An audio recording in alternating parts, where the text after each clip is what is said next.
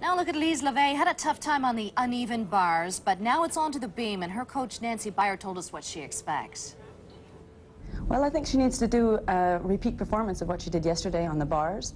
Her balance beam, I know she can do it a little better. She made a few mistakes, small, but her reputation is to be the best on the beam, and I think she can do that. So here is Lise Leveille as she tries to recover from not doing well on the uneven bars. Here she is on beam. Her score from the first day, a 9.15. And she's known as the rock on this team. She's trusted by the national coach to start Canada off on balance beam, the toughest event of all, at every international competition. And she always does it right for the team. But now, Teresa, she's in a different place, a place she's never been before. She doesn't even know if she's on this Olympic team yet. And after a disastrous bar routine, one would think that doubt would begin to creep in. As a coach, Carol Angela, which you are, you're going to the Olympics in Sydney.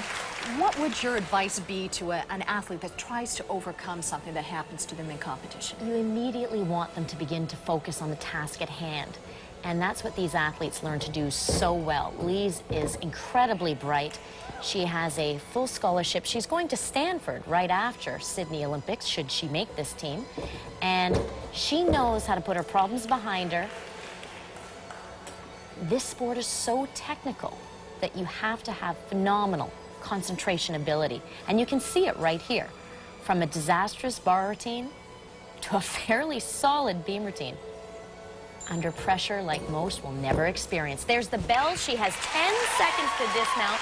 No problem there. Well, she's known as the rock. She is consistent. She is the go-to gymnast, but a small problem here.